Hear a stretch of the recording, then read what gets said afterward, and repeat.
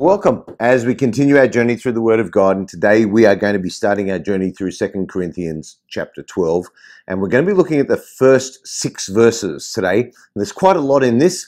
I looked at ways I could break it up, but I couldn't really break it up, so we're going to just do it as economically as we can while we dive into this. Now, 2 Corinthians chapter 12, we're getting to the last 2 chapters of the second letter that Paul wrote to the church in Corinth. And it is really where the tone of his letter starts to change, where he's talking about the strength of grace in weakness and how weakness shows the strength of grace. And that's the message he's really trying to get across here. And to do that, he has to actually talk about something that he's very reluctant to talk about. In fact, he tells us in these coming verses that he's about to share something with the church in Corinth that happened 14 years ago, and he's never told anybody about it. And he doesn't really want to tell anybody about it because he doesn't want it to seem like boasting, but he needs to tell them so that they understand the point of what he's trying to say in his letter.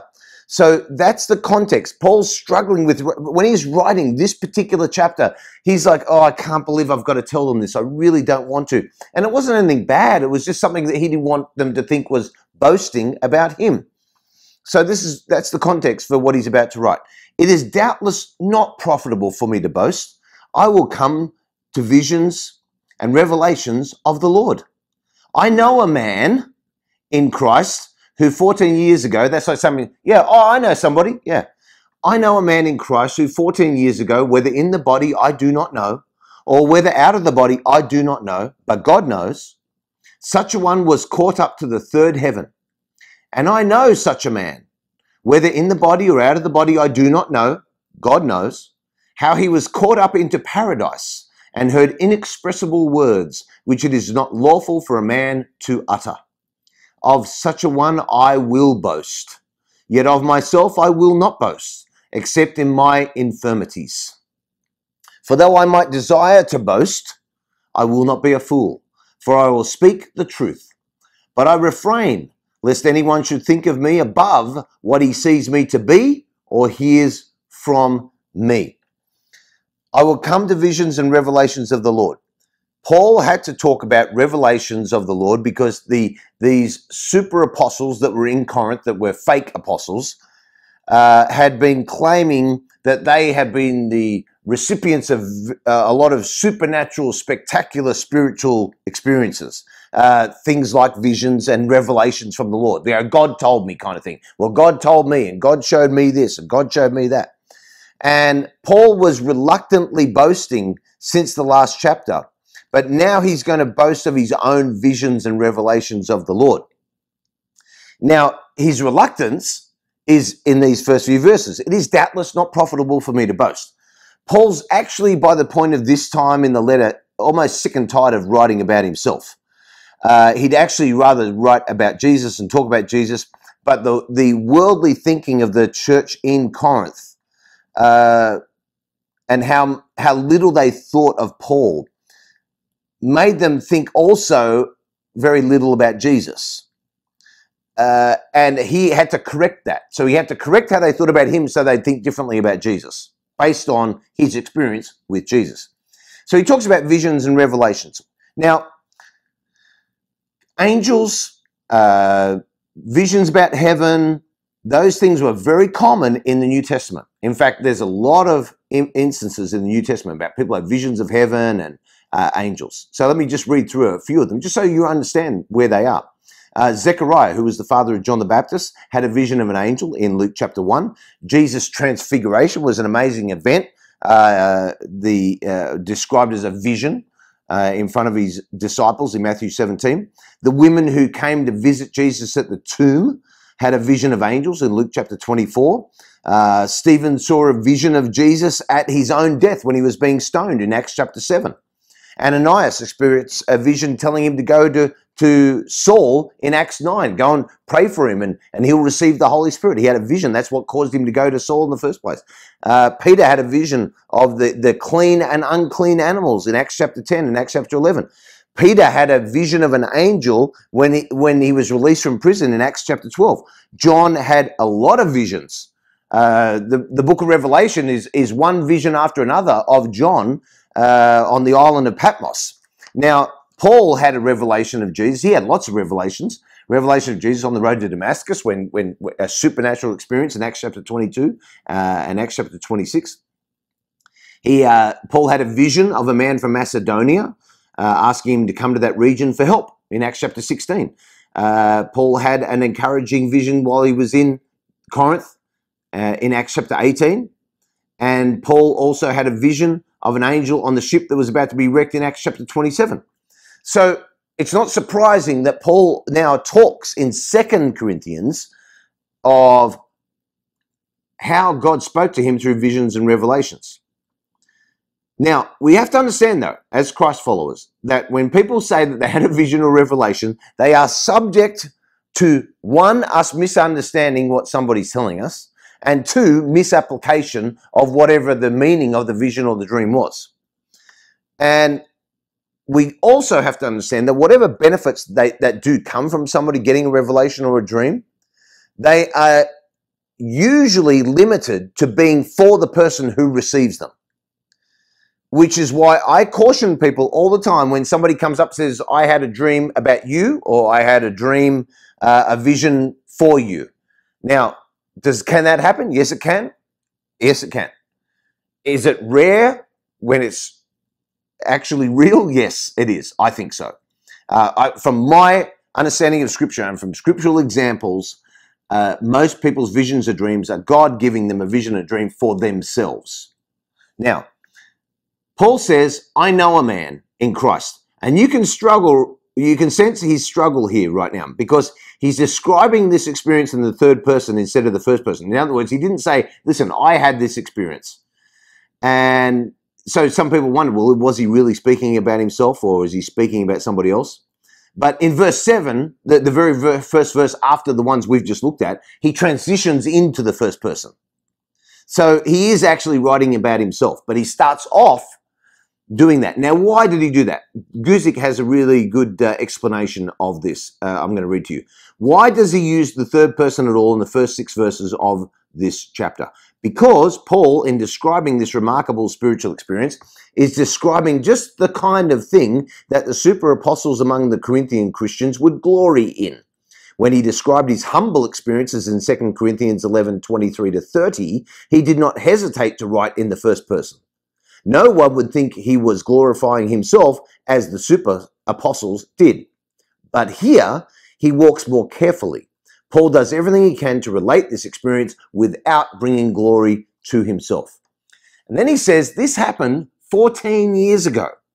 Paul kept quiet about this for 14 years, and now he's mentioning it reluctantly. And he says, whether in the body I do not know, whether out of the body I don't know, but God knows. Paul doesn't know himself if it was actually something physically that happened to him, or if it was something that happened to him spiritually, where he had a dream or a vision. Either one is possible. And a lot of people have asked, well, what actually happened to Paul? Was he carried up in his body to heaven, or did his spirit separate from itself and his spirit went to heaven and his body stayed here? But we don't know. We're never going to know. But the whole point of this passage is that Paul didn't know, and if he didn't know, you and I can't know. So you've got to leave it at that. And that's a lot of scripture. And there's a lot of scripture that Paul wrote where you just have to leave it at that. He doesn't tell you the answer. You don't know what it is. So you've got to leave it at that. Paul emphasizes the point twice by saying in verse 2 and verse 3, I don't know. So you and I speculating about it, total not a waste of time.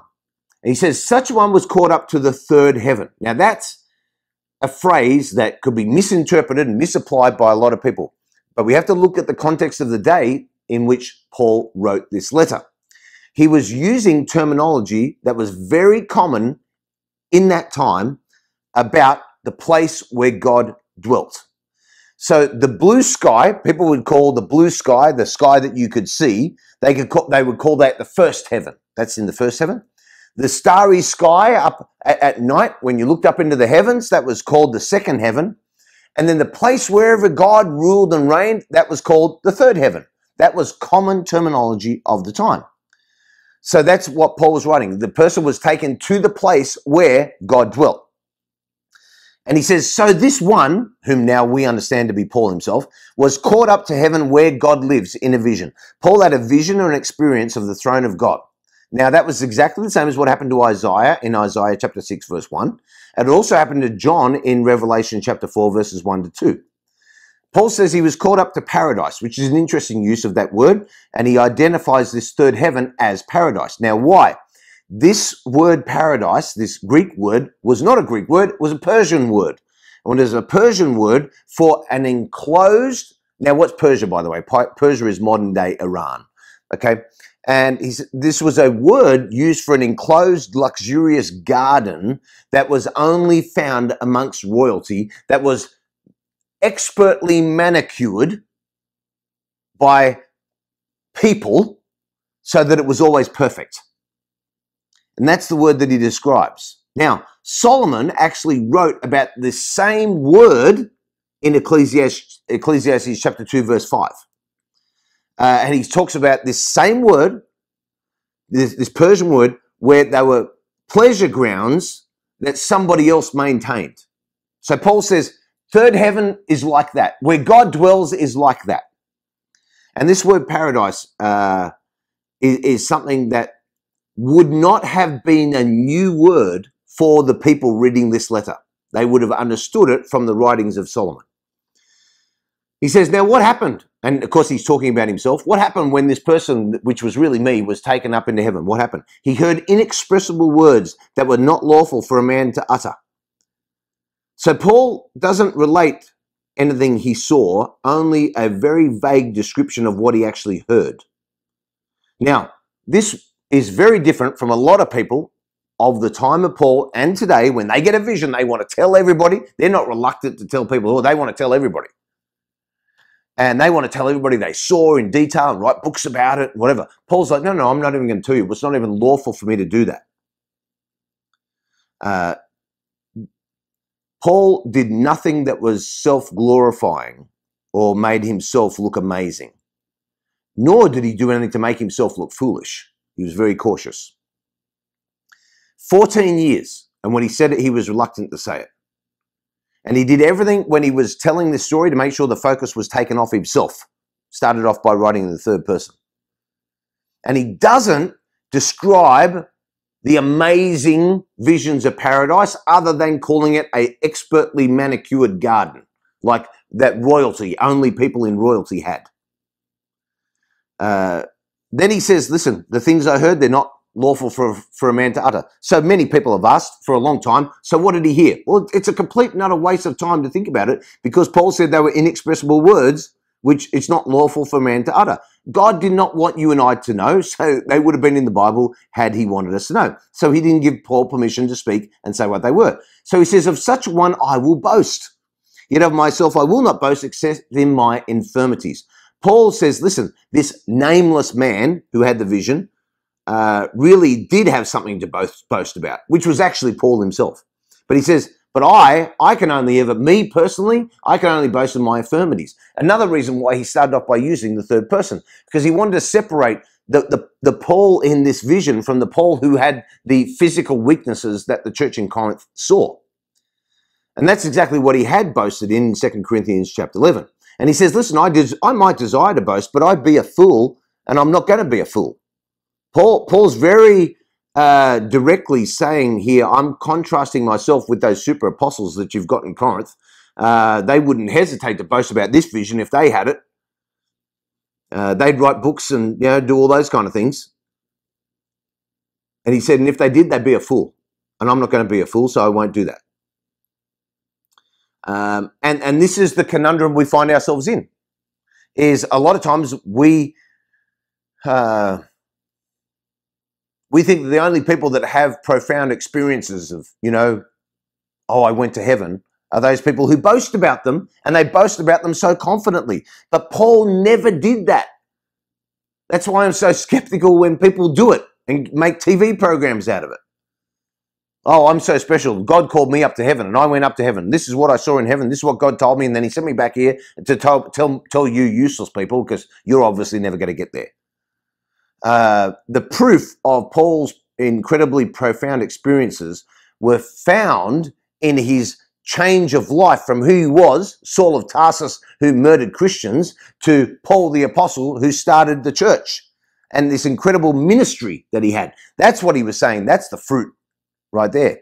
Paul thought it was very important to mention this experience, but he didn't want to dwell on it. He didn't want to try and sell himself to the church in Corinth. He says, listen, but I forbear. He's holding back from his own description because he didn't want to persuade the Christian Corinthians that he was just another super apostle like these other ones, lest anyone should think of me above what he sees me to be or hears from me. If the Christian Corinthians thought that Paul was weak and different from the other false apostles, that was fine with him. He actually didn't mind.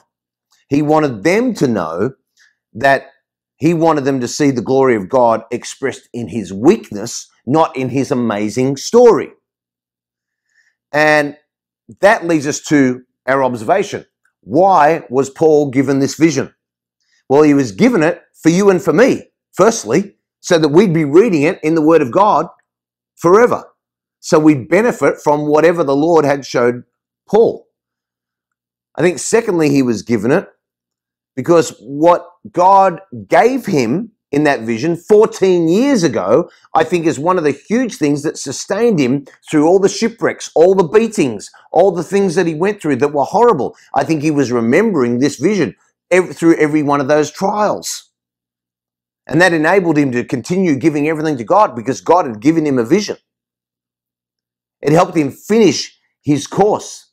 And that's what God will do for you and for me. Sometimes he'll speak to us and he'll give us a vision for something and then there's nothing for a long time because he's got nothing else to say. But it will sustain us through the tough times and the trials. See, Paul never chose to say, well, I guess that vision wasn't true. No, he realized it was from God and it sustained him. He was energized by it through the trials and tribulations of life. And he reluctantly told the story to the church in Corinth so that you and I would benefit out of it and so they would understand the strength that comes from weakness. So there you go. What do you observe out of this? A lot in that. I know there was a lot in that today. But here's what I want you to do. I want you to tell me what you think in the comments below. Like, subscribe, share this video as much as you possibly can. Let me pray for you today. Heavenly Father, I thank you for this revelation that Paul had that sustained him through ministry. I pray, Lord, that people who are watching this today would get their own revelation, not live off the revelation of other people, but get their own, Lord, and they would have that sustain them through the tough times of life. I pray, Lord, for wisdom and discernment about people that we should listen to and people that we should allow to sow seeds into our lives. Just be very careful and wise about that, Lord. And I pray, Lord, that we would always continue to rightly divide the word of truth in every single way. In Jesus' name I pray. Amen. Amen.